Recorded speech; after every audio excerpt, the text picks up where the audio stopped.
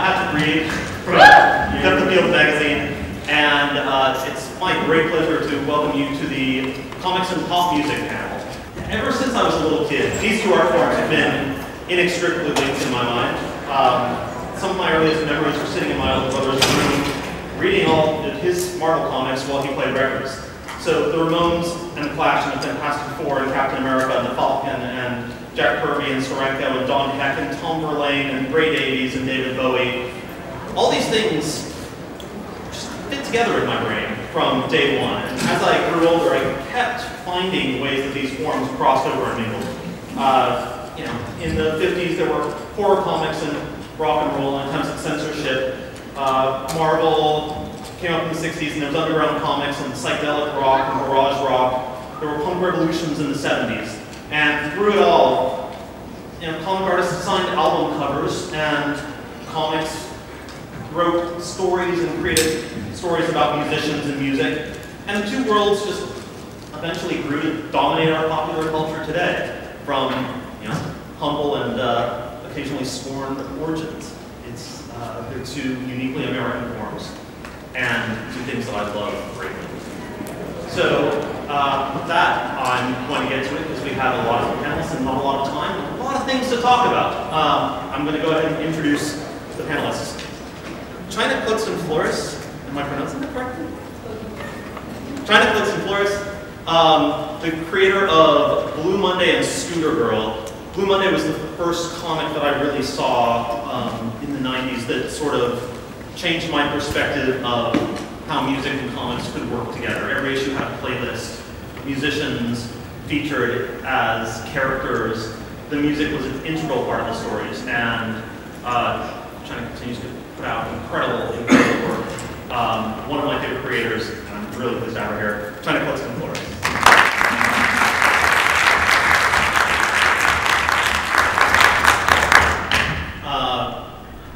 Down on the end, there's Matthew Rosenberg. He's the founder of Ashcan Press. He is a former record label owner or runner. He ran an indie punk label. He is the co-creator and author of Ghostface Killer's 12 Reasons to Die comic from Black Mask Studios, Black Mask Press Studios. Black Mask Studios. Matthew Rosenberg.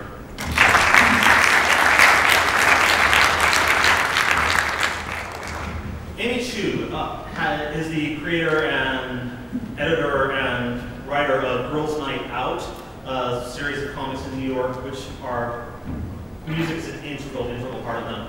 She recently had a story in the Vertigo CMYK anthology, which is very music-centric and an incredible up-and-coming creator. Amy Chu.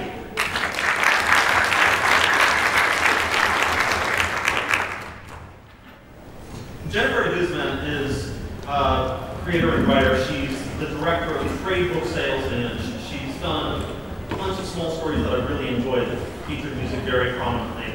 I should get on with the introductions. Jennifer Guzman. Alice Vera, writer, director of publicity at Archie Comics. He's the man responsible for the Archie meets Kiss crossover, which, if you haven't read it, is every bit as bizarre and amazing as it sounds. Alex Segura. John Short is the director of publicity at Oni Press, which is the publisher of Blue Monday and Scooter Girl, also Hopeless Savages by Jeff Meter, and many, many other books. Scott Pilgrim, you might have heard of that one. Many other comics that meld these worlds of comic and pop music in really interesting ways.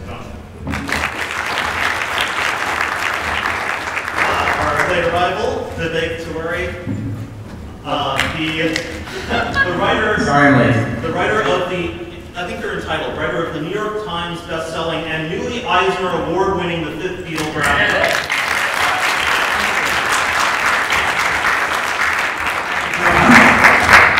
Also producer of the upcoming Fifth Beatle motion picture, which and last and as far from least as possible, the legendary Rock and Roll Hall of Famer, Grammy Award winner, Marky Ramone.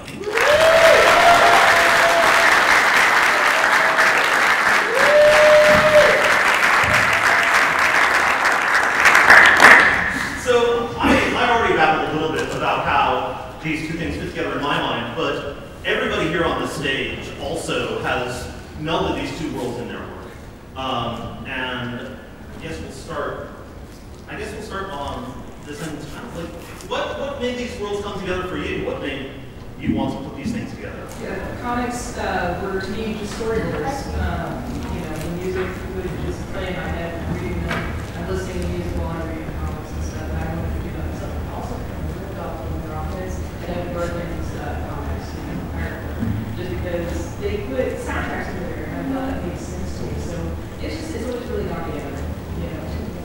And yeah, also just coming up with ideas and stuff. Music always inspired specific scenes for characters and storylines and things, you know. So it just naturally went together to me.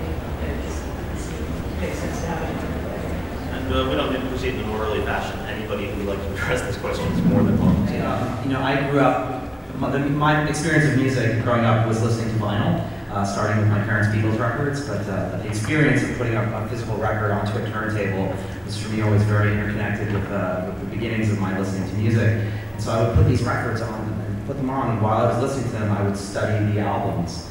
And you know, starting with Beatles records, those album covers are so beautiful, and for records that were gatefolds, I would look through the liner notes, which in a way in my head was almost like a primitive experience of sequential art. You know, I was kind of looking at these amazing pieces of artwork and imagining stories in my head as I flipped through the pages of the notes. And so to me, music was always a very visual form of art. That was my experience of it. I always had stories kind of in my head when I was listening to music, or music would bring back memories for me, and those memories were obviously connected to something that happened. So to me, music and story were always entwined. So it didn't seem like such a stretch to put the two things together when I found a story that felt right for the medium. To me, I actually came about a different way, and why I incorporate music so much in my comics was more the interesting thing with comics, and compared to like any other medium, you don't have the ability to put a soundtrack or music or noise in there. And so I was looking at stories of how do you sort of play around with the idea of evoking some emotion and things like that, because you can't overlay that. You don't get a chance to do those bells and whistles. So I started playing around with the idea of, you know, doing things like playlists. You know, it's not the first time, but you know, especially popular music, we all know those songs, and those songs trigger something. So it's like, can we match, you know, some of these songs with what you're reading? You know, you have the option not to, but it's sort of like I looked at it as a way of enhancing your you know, the experience of reading a comic. So I started doing that, and then I started embedding some lyrics, you know, either in the notes or online, and just different things. And so it just started getting more and more fun to try to do it that way. And so, yeah, that's kind of a challenge, I guess, what I want to incorporate music.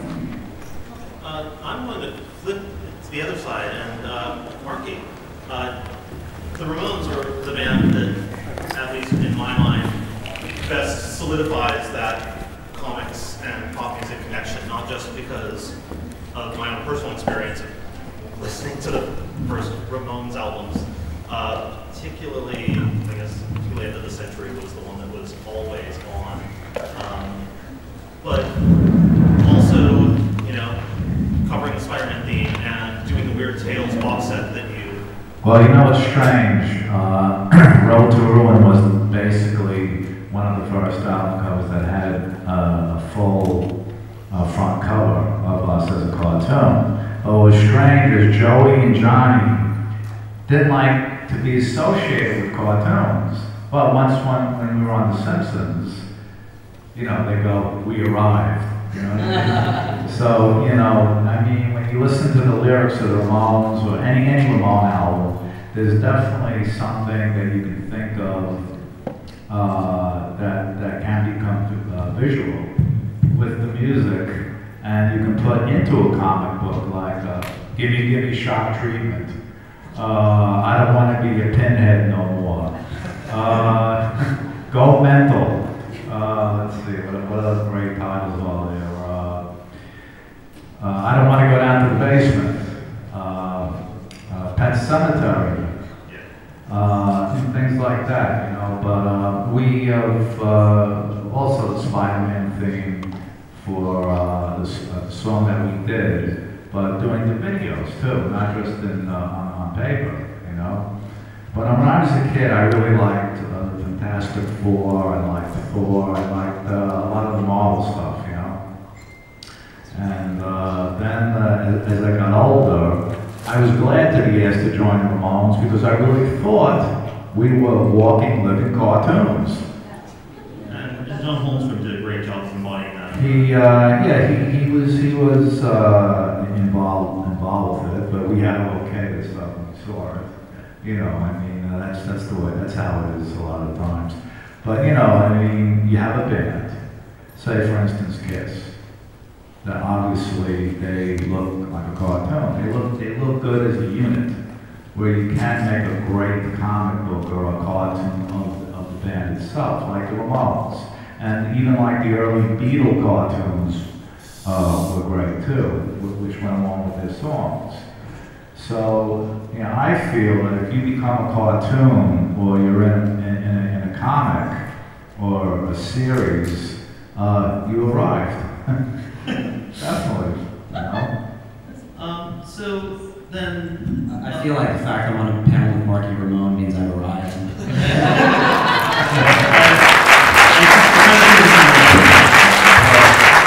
It's great to see youth liking the Beatles and being involved with how they formed and developed, like with Brian Epstein in Liverpool, and how they met and all this other stuff, and how it keeps their legacy alive. You know, that's just good to see that, you know.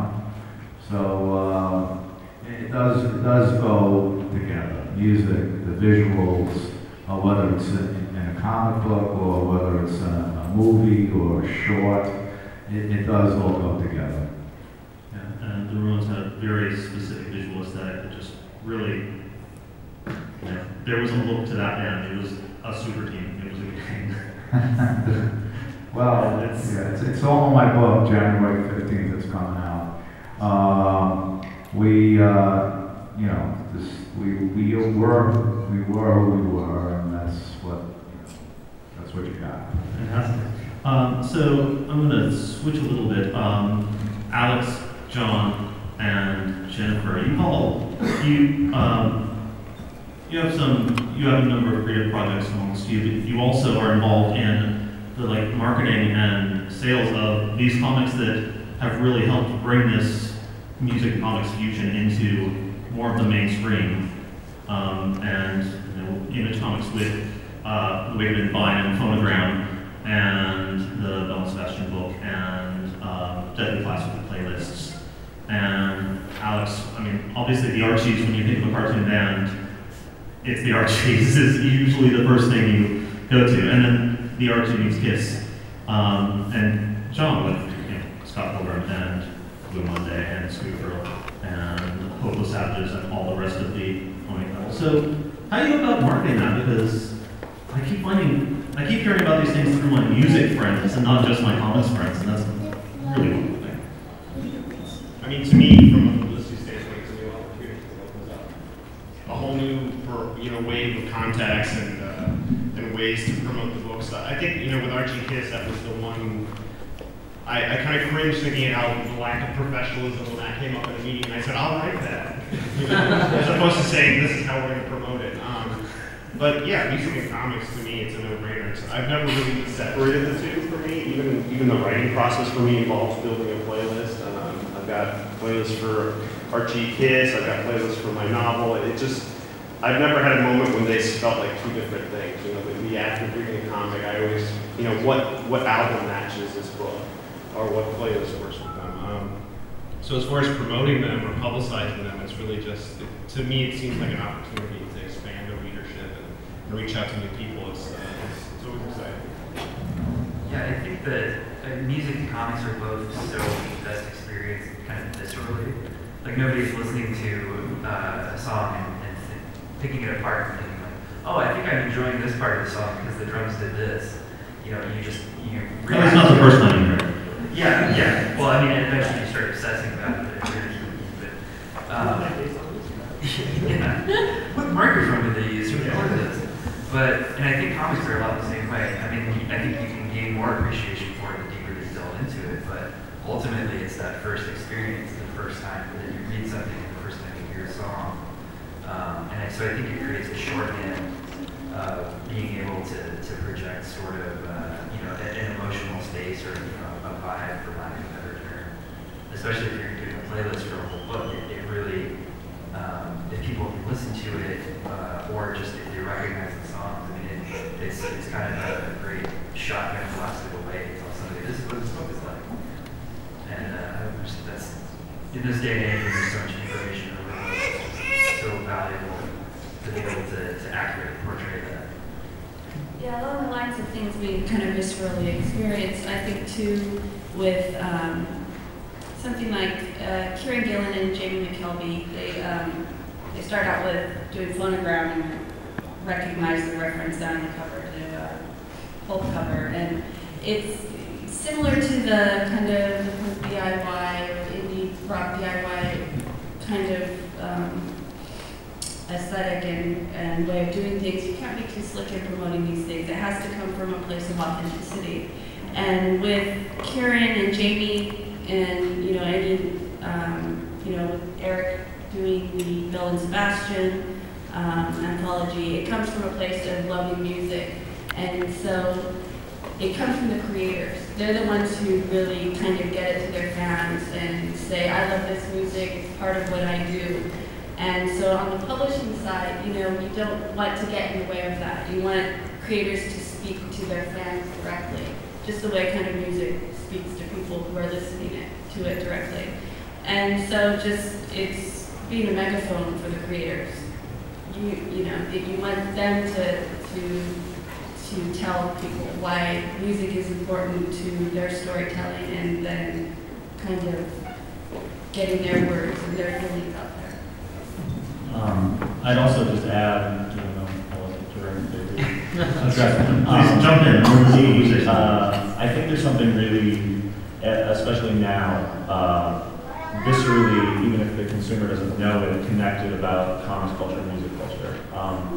Obviously, if you're someone who buys like a single on iTunes and that's how you consume your music, that's a different thing than I think a lot of what we're talking about. But I think the act of going to a comic store, which at this point is a specialty shop, record stores are the same thing. They're both mediums that were everywhere, and now the actual physical appreciation of them is sort of subculture in its own way. And I think there's a lot of really good opportunities to mix those. When I did the Wu-Tang Clan comic, our first priority was getting into record stores as well as comic stores. And we wanted to tell comic stores, we'll put new people in your comic shop who've never been, because you could get a Wu-Tang Clan comic that's, good, and it has amazing artists on it, and it's a quality work. But we also told record stores, you'll get something that goes along with the record and makes sense and is organic. And in a lot of the stuff that I'm working on now, record stores get it, and record consumers understand the culture of comics in a lot more ways than I think we give them credit. And so I'm always looking for ways to incorporate music even more and try and include record stores, because they're both, at this point, sort of marginalized mediums in the digital age, but they're both really healthy in terms of the passion of the people who buy them. As evidenced by, a convention like this. Yeah. People who are downloading their comics. You okay? I think the music, the way the music is sold, obviously there's a sort of instant accessibility of iTunes, but I think most musicians would tell you that's not what music should be. And that's good for selling a lot of records and getting your music out to the widest people, but I think most people I know who are musicians, they want you to buy a record, they want you to hold a record and have liner notes and listen to the record before you've made it in. And comics, I think, is the same way. They don't, you can torrent them and you can download them on Comixology, but I think most creators want you in a comic shop. Yeah. It's such a tactile experience, just browsing for records or going to the comic shop and rummaging through and collecting things that you like. Yeah. And we can't forget the smell. When you open up. Smell. Yeah. I think that, I'm sorry to interrupt you, I think that eventually what would be really cool is that, you know, the person that writes the comic and the musicians that make the song, when you purchase the song or the comic, you get both together, you know, as, you know, as an option of buying it, you know. So they go together. I mean, it'd be great to just like, to read the comic while listening to the song of the band that inspired that person to have written that comic. You know, that's just my thought. Well, you kind of did that with the Weird Tales box set. Like, I picked that up, and first thing I did was I put on the first disc and pulled out the comic and started reading all of these different people's impressions of music. Yeah, the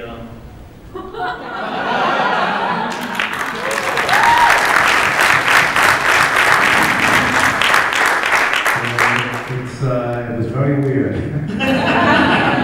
can imagine. Vivek, we're all talking about these things that we're really passionate about. You're obviously passionate about both these forms, but comics is not the first medium that one thinks of for biography. And you got the rights to Brian Epstein's story. So why then turn it into a comic book? This is a story that effectively had not been told, and is a really incredibly compelling story about the man behind, for all intents and purposes, the biggest band of all time. Yeah. So why a comic? Yeah, for me as a storyteller, it's about just picking what medium is most right for your story. And as I was trying to decide how I wanted to tell the Brian Epstein story, I decided at first that I wanted to focus on the years he spent with the Beatles. So it's the last 7 years of his life.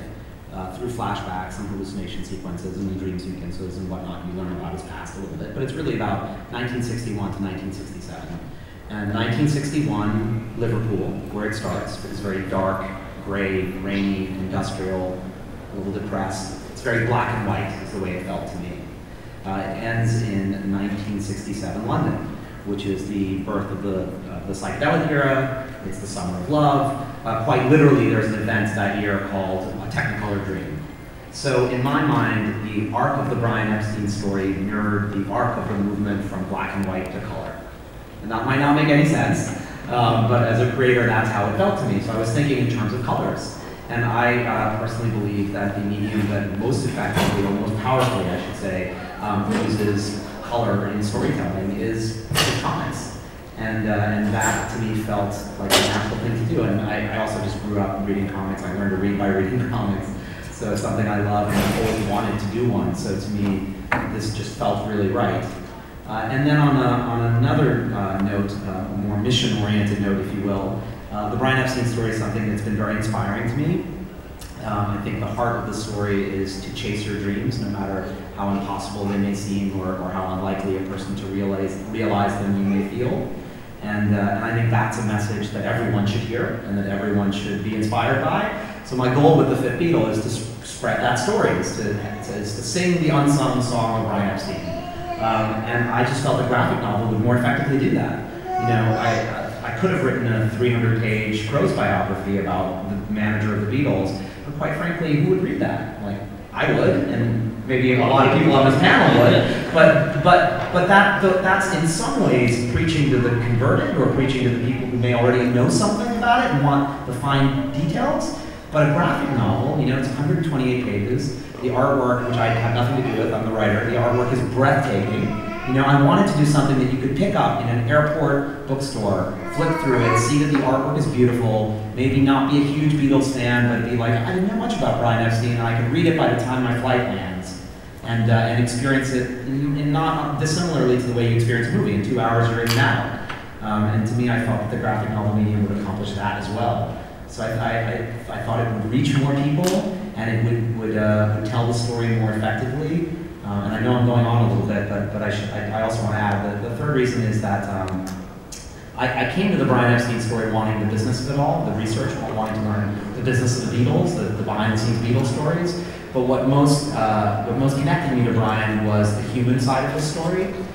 He was gay and Jewish and from Liverpool at a time when those were three significant obstacles. So it was more my intention with the story to tell the poetry, if you will, the Brian Epstein story, the human struggles that he faced. And yes, we'll get into it through the Beatles, because that's how I got into it, and that's why people pick it up, I realize that.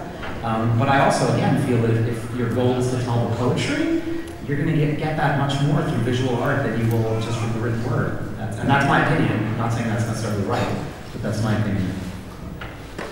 So, I think so, and we're all here talking about comics and music. I guess Matt, Alex, really any of you, China, you featured real artists in your comics, not necessarily in real ways. But how do you deal with taking, real live, larger than life characters and then, translating them to the page? This is for any of you. I think it's a real challenge in that you're representing someone in a medium that not only do they have to be actually created, it's not, if you write about someone in prose, it's just words, but actually to visually be created, which is, I think, a really big challenge. But it's also a medium that a lot of people aren't necessarily as familiar with or as comfortable with. And that I was lucky because RZA and Ghostface from the Wu-Tang Clan like comics, and so they've got it. But it is still, every sort of page and every line of dialogue, you sort of hold your breath as you know they're reading it. I had the very surreal experience of having to hold it up and read it out loud to RZA the first issue while we had dinner. It's kind of dramatic. It was dramatic. I did voices. No, but it was very interesting because he gets comics and he gets that it's an interpretation of a character much more than a film would be in some ways. But his first, I held up the cover, which was beautiful, and his first note, he said, that's Ghostface on the cover, and he was the producer of the project, and Ghostface is his, one of his best friends and his bandmate. And I said, yeah. And he said, oh, you like this cover? And I said, I do. And I talked about the artist and why I liked it. And he said, why is Ghost so fat? And I literally felt like I was going to puke. I was just like, he's muscular, he's wearing a suit, and he was like, okay, move on. And then he left everything else. But it was a real wake-up call that I was like, oh, I'm really playing with real people who have real, public personas that they are very guarded with and very, they're protected with their brand, and their brand is them, and you have to really tread on, I said to Ghostface the first time I met him, I said, it's my job to make you look good, and he smiled and he said, as long as you know that. And so it's like, it's tricky, but I at least was doing a sanctioned thing, which in some ways is a blessing, in some ways is a curse, because they look at it and think it would be easier and harder if they didn't. I think all you can do is really hope that they don't mind too much. If you're still taking your idea of them and putting it on paper, and if they get bummed out, just do it.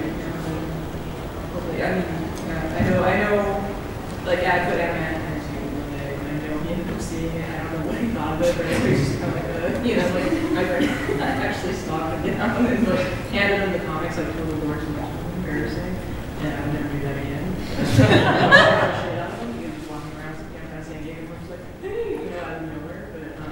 The thing you can hope for is that they're not taking themselves too seriously. So it might be safe just to kind of stick to it. If you are going to put anybody in your comic, somebody that you're pretty sure they're not going to get too close. So, Alex, Kiss is notoriously protective of their image, obviously. They have it's a very iconic, very controlled image that they presented, as we discussed. Yeah, it was interesting because Gene and Paul, they know comics, are big fans of comics, but we're also playing with the archetypes, Cat, Star Child, Gene, and so it was less about the story of Paul and Gene and more about these characters that they portray on stage. But there was still a lot of anxiety because, they hadn't seen the beat sheet from the first issue, and so I went to the full script, and then those couple hours when you wait for the approval were pretty tense, especially, the first issue is about them coming out as these interdimensional demon hunters and riding giant hawks and zombifying Riverdale. So I was like, I hope this works. But they were super easy to deal with, and you hear stories about anybody in the spotlight, how difficult they can be, but they were super easy. And they're fans, and that I think helped make it easier. And then sometimes you can't get permission. I don't know if any of you are familiar with Sex Criminals by Matt Fraction and Chip Zdarsky, but that went through a few things because they were making reference. There's a Morrissey character.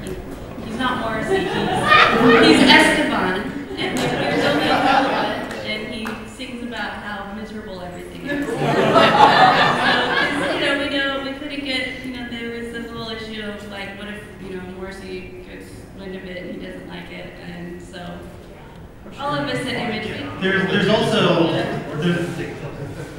that amazing sequence in Sex Criminals where they wrote it to Fat Bottom Girls and then ended up replacing it with an entire essay about how they were going to use Fat Bottom Girls in that place, but they couldn't clear it, which is one of the best musical moments in a comic I think I've ever read. There's a scene where the character sings Fat Bottom Girls in a pool hall, and it's kind of a fantasy sequence with, she's dressed up like Freddie Mercury, and they tried to get the rights to the lyrics, they couldn't, so over the dialogue balloons are posted notes, explaining the situation.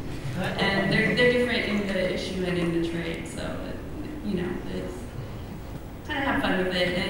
And in that way, it's also kind of, a lot of this is a lot of winks, like the people in the know, like, if you know who Morrissey is, you know who Esteban is. But if you don't, we know you're not one of our people. It's kind of an in-joke. A lot of Morrissey in-jokes at Image. You got the rights to the Beatles catalog for the fifth Beatle film, so apparently they've seen the comic and did not mind it, at least. Yeah, it's funny. While you were asking the question, so many people were answering it. I was sort of sitting here asking myself, why was I never really nervous about that? Honestly. And I think personally, just the way I am, when I get really excited about something, I forget to be intimidated by that thing. And I think it's probably one of my fortunate qualities as a creator. So it was, but I don't think that's really entirely the answer. I mean, there were a few elements about this project. Like, first of all, it's the Brian Epstein story. It's not a comic about the Beatles, the way the Kiss comics are. It's not a sanctioned project that I need to, run everything by them, the way your Wu-Tang project is. And so I guess in those, and it's a biography is the other thing. When you're saying you're thinking about Morrissey, I suspect legally, I'm not an attorney, but like legally I believe that, if that was set at a particular concert in Manchester that's a famous and well-known concert where he sang this song and then did this thing, and then your characters have something that happens backstage, like, totally legal, like, you can do that, because that's biographical, that actually happened. And so my stuff was biographical, so I wasn't worried, and it was based on 20 years of research, so I wasn't worried that anything that was in there was going to come up with any sort of problems, because I meticulously researched the whole thing, and my artist was amazing, and I knew that, like, how could you, and what I was going to say is, like, I'm a fan, that's the thing about comics. For the most part, people who work in comics do it because they love it, right? So most people who are doing music books, like, love the music that they're doing it, so I kept making a book that I was going to be excited about, and I'm a huge Beatles fan, so I'm like, if I'm going to be excited about it, I think they probably will be too, and maybe those are all the factors that went into my not being worried about how they would think about how they looked. But I should also say, like legally, I knew that I did not need likeness rights. They've been portrayed a number of times by other folks, over the years. So my main concern was making sure that everything I did was factual, was biographical. And yeah, in order to we're adapting it into a film, and in order to get film rights, they did have to all sign off on the book and on the project, and that involved them approving the script. And it's funny, I mean, truly, I was worried about that because I wanted music rights, but it never occurred to me to be worried about how they felt about their portrayal, how they looked. And sure enough, they did all sign off on it, and Paul McCartney actually wrote us a lovely note saying that he really loved the book and loved Andrew's artwork, and that was a very good day in my life. getting a note from Paul McCartney saying he admired something I had worked on. But I guess I just kind of plowed forward. I just believed in my project. I loved what I was doing, and I moved forward. The rights thing is a very interesting problem for comics creators. I mean, especially like an independent creator like myself, I made the mistake, again, because of Rick Casanova and a bunch of other things, that Matt Fraction likes to put in a lot of lyrics, but you have to pay for those lyrics. Yeah. And if you're an independent person like myself, you know, you can get in a lot of trouble. So my first book, actually, hopefully no one has it, but anyway, there's some lyrics in there. But I'm basically in the process of redoing my third anthology of Girls' Night Out, because I use lyrics very much in the story, and it's a difficult position because it's integral to the story. It's set in the 60s, so I use a number, you know, to evoke that feeling of being in the 60s. I use very well-known songs, and I'm going to get totally hosed with the rights. Even if they give me the rights, they will ask for money for everything. It turns out that if you can cite a song by the title, but you can't use the lyrics without permission, because it's like someone taking a poem, or there's a reason for it. So I had to go back and I used public domain songs that sounded almost like the song that I wanted to use, because I figured you guys won't know the difference, hopefully, and it's free. So that's what I'm doing right now, and I have to change it, unfortunately. But these are the challenges that you have sometimes when you want to use songs in your stories. Well, the problem is with that is that if you do use a song and you don't get the permission for the lyrics, you get a cease and desist. And that will stop everything. Then you have to hire a lawyer, and then that becomes a financial situation. And it could go on for years, or you just have to start fresh and something that, like, said, is to do a song that sounds like a song. But that's what you have to confront, these publishers, people who annually publish it. Who, in other words, if you're signed to Warner Brothers and you're a band, they get part of the publishing. So the company wants to get paid too, besides the artist. It's like, the Epstein thing. He had to get permission from George's estate, John's estate, Paul, and Ringo, because there's only 2 Beatles live. So, once that's in play and they all agreed, that's the way to do it. Yeah. Instead of doing it first, before the lawyers, next thing you know, you open the mailbox and there's a letter and they say, you can't do this, or the lawyer told you. So you're already in deep. So if you start from the beginning, it's a lot, it's not so much as a financial strain when you have to deal with lawyers and litigation and all that stuff. Well, as someone who has been adapted into comics form yourself, like you're an iconic musical figure who has been in, there was that Weird Tales comic, there was a Marvel comic in the 90s that used the Ramones performing the Spider-Man song. There's been, there were John Holmstrom's things originally.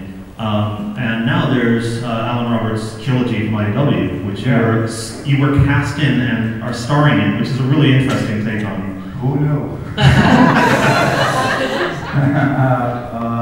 He was in a band in New York.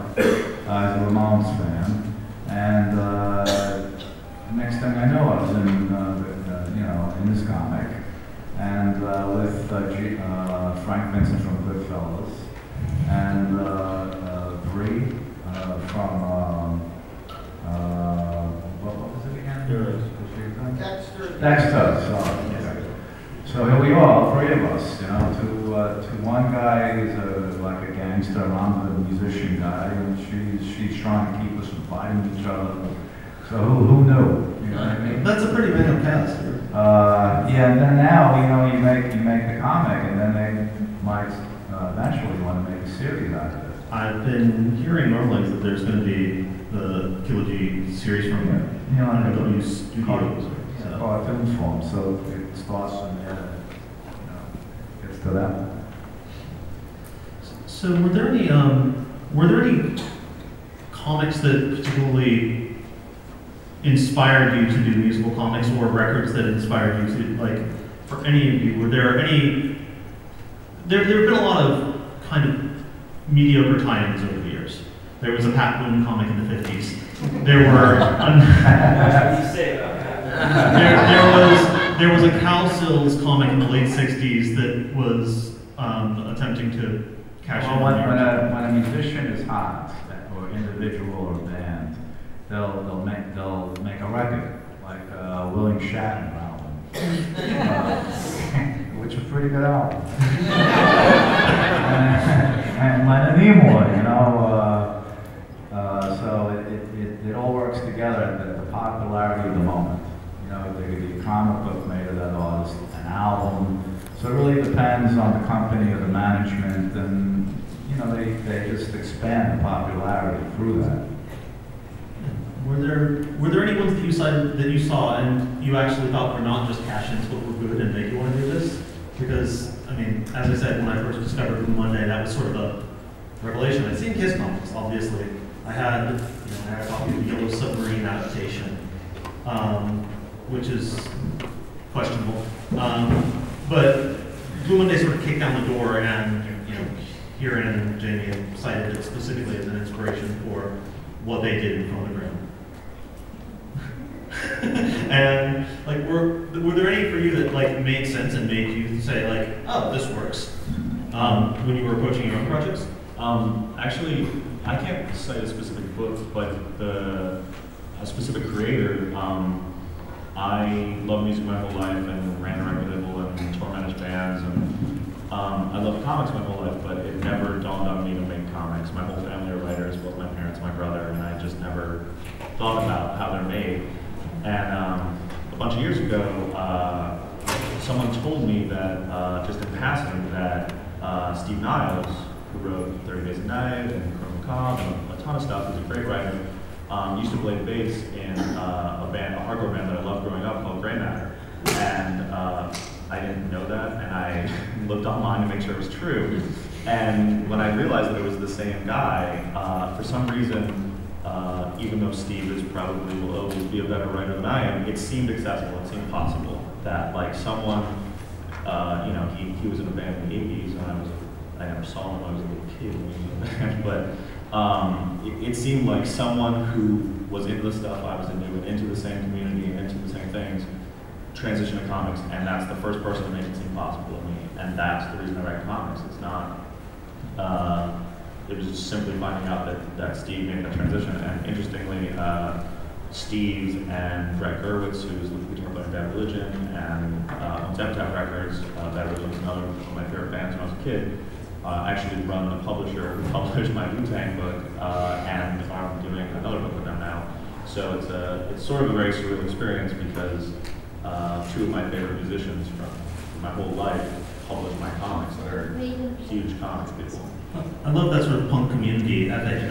Like there was that there was that to some degree among comics fans, but particularly in punk circles, there was always that sense of like community and a DIY ethic of like let's start a record label. And I liked your comments of it suddenly seemed accessible, because who among us hasn't listened to a band that we liked and said, oh, I should learn how to play this. Like you may not be able to play bass like Paul McCartney, but everybody heard the Beatles want to start a band. It's funny now, because I look back and knowing a ton of creators and knowing their pedigrees and where they come from, I can see all these comic creators, especially artists, and the stuff they did, especially in like punk and hardcore before they were comic creators. But like, I actually have a reference in my new thing that I'm working on to an old Stalag 13 record cover that Matt Hernandez did, because he did a ton of record covers and a ton of show flyers. But even more recently, Becky Cloonan used to do flyers all over New York for shows. And going back to the 60s, you have like Rick Griffin and people doing incredible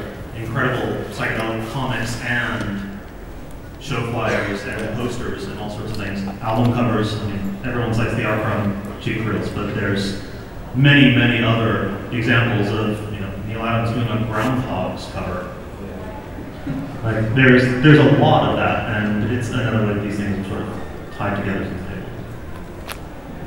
No, I mean, I was very inspired by Gerard Way and Umbrella Academy. I mean, just of him as a storyteller, not as a musician, but writing some really excellent comics. I had no idea he was in a band when I picked up that comic for the first time. It's like, really? Well, and also Killjoys. The whole idea with Killjoys, which they did try to time with the album, so it was a really great idea, but in terms of execution, it would be with the album. So, I mean, that kind of thinking I thought was just really great, really forward-thinking, and if I were in any way musically inclined as a musician, that's the way I would do it. But there's other things that I just thought were great and not gimmicky. Like, I don't know if Robbie Rodriguez is an artist, like I was talking, this crazy art, and then he handed me an actual vinyl, like record, which unfortunately I can't play because I don't have a record player, but it was like the most awesome thing with the comic and, and the music together, and I have a broken record player that I'm gonna have to try to fix to put in this thing, but, it's awesome. So for there's also, those comics that don't reference specific music, but just sort of capture it, and I mean, Scott Pilgrim is, again, one of those ones that people think of immediately. There's also a lot of those image books that, Wicked and Divine is doing it right now. It's not really referencing any specific songs in the way that Kieran has in the past.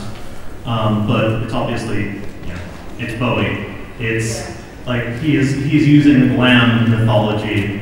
He's using punk mythology. He's using a lot of that imagery that, rock and roll created. And it's always interesting to me that, like, John, you've done a great job of getting that stuff out there, and Jennifer is like,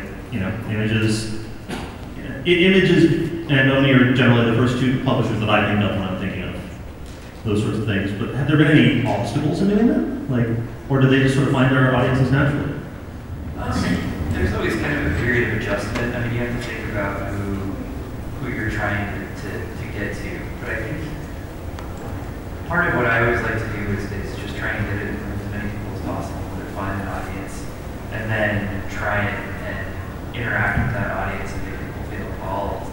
Because ultimately, it's people that are experiencing the same thing on some level. And so, I think it's something that's really special when you get a book like Scott Pilgrim or Sex Criminals that people are just rabid about, and that they found a lot of meaning in. I think that's something that is to be shared, and it can be tough, but ultimately I think that wins out.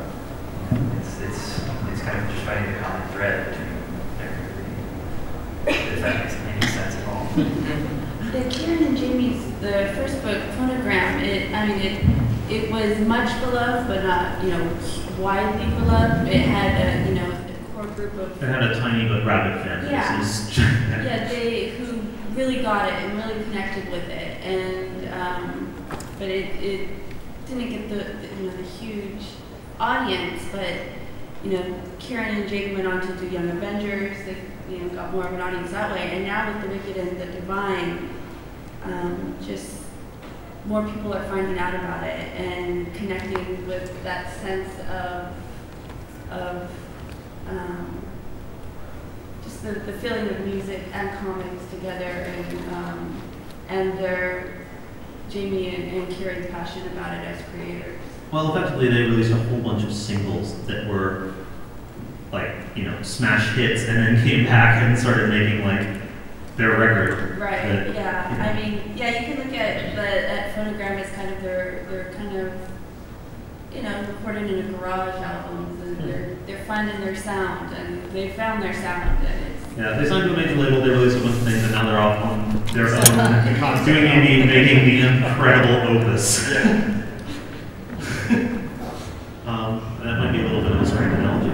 I'm waiting for the comic of somebody who's going to do Stairway to Heaven. It's about 9 minutes long, like the encyclopedia. So it doesn't necessarily make a lot of sense, but... Well, what I love is that there's those, there really is that fundamental element of comics and music, that they're both incredibly visceral forms. Like you hear the record, and before you hear what the words are saying, you hear that beat and you hear that riff, and you're driven to seek it out. And with comics, you see one splash of visual, and you're like, that's the hook. You get those things that affect you as a kid. They affect you on an unconscious level, and there's the great creators, there's the great bands, there's the great musicians, there's these people you hear the opening. You hear the 1, 2, 3, 4, and that beat kicks in at the beginning, and you get the amazing splash page when you open a Marvel comic and there is the Thing standing in the rain, looking depressed, and you are drawn in. You open to the next page where you go on to the first verse, and all the words and everything kick in, but you're already hooked from that initial moment. Yeah, I think it's really magical to have that synergy when you're doing a music comic. I found the most challenging is evoking that moment that you get musically. You put the record on and you start popping your head and you hear the bass line. Having that translate into art, and you see it done almost, it seems effortless when you read like Love and Rockets or some of the books that, you know, for panels done, but having that overlap when you have that musical moment represented in art and when you're opening that book and you feel the music, that to me, that's when you're doing it right. Yeah, and yeah, what do I want in a comic? Well, something that makes me want to dance. Yeah. And we are out of time. It has been great, and we could go on for far longer. Thank you all so much. I'm just going to go down the line and please promote, like, what do you have on the way? What is going on right now? The big... Yeah, so as I mentioned earlier, we're adapting the Fifth Beatle into a film, so that's the main thing that I'm working on. I also do quite a bit of producing on Broadway. I recently produced Green Day's American Idiot, and I'm now working with Alanis Morissette to adapt her album Jagged Little Pill for the stage. So if you're interested in either of those projects, Fifth Beatle can be found on Twitter at Fifth Beatle, on Facebook, and at our website, which is fifthbeatle.com. And for the Jagged Little Pill project, that's at its very early stages. So if you want to learn more about that, you should follow me at Vivek J. Tiwari, or at my company website, which is tiwariint.com. Thank you.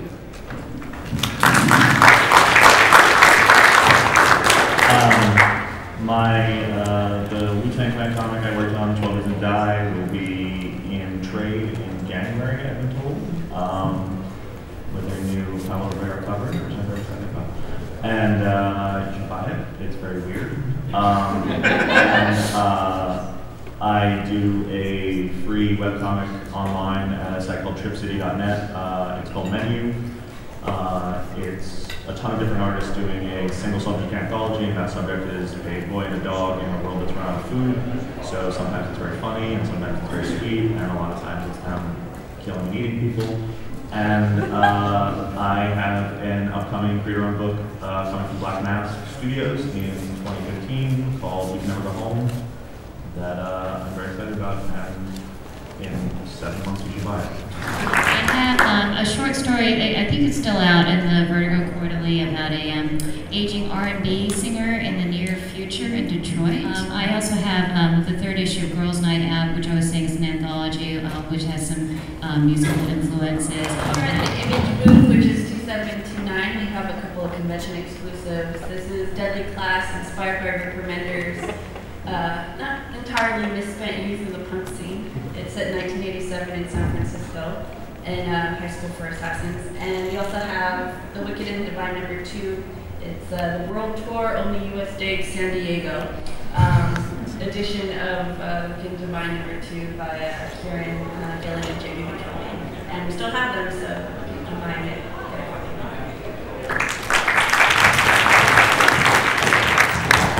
You can buy my first crime novel, Silent City, on my website, alexfer.com, or Amazon, or Barnes & Noble. I didn't get into the lyric quoting discussion because I do quote a song that, yeah. Yeah, you can find, I have a novel too. It's an ebook online. It's called Half a Person, quoting Morrissey, the title. And don't tell him, but I do quote a little teensy bit of the lyrics, but you can find it on Amazon and any other, ebook kind of place. Yeah, please don't tell Bob Dylan. But you can also, Archie Meets Kiss has become, strangely enough, a perennial seller for Archie, so I'll be signing that at the Archie booth tomorrow from 12 to 1. And I'm also writing Archie 659 and 660, so they turn into animals, and Archie plans 4 dates for one night. And my second book will be out next year. Yeah, Archie. You can find me, and more importantly, a lot of awesome comics at the Oni booth at 1833. We got a ton of exclusives and signings. We're doing lots of cool little mini events and stuff like that. More than I have time to consciously list right now. But again, it's booth 1833.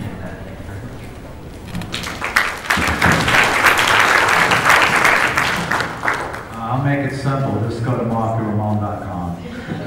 But you do have a book coming out. Yes. The book comes out when? January 15th, and I'll be here tomorrow too. Yes. Some Saved by the Bell comics, I'm drawing those. And the Monday's coming back soon. So just keep checking out moonpress.com and Saved by the Booth and Saved by the Back issues. And Marky is doing an after party tonight at the Till 2 Club with Giselle and the Black Mambas, and Marky will be spinning. It's the Till 2 Club at 4746 El Cajon Boulevard. El Cajon. And he is signing all day tomorrow at table J8. I'm Patrick Reed from Depth Field Magazine. Thank you. And Patrick and I are doing a Beetle panel tomorrow at 10.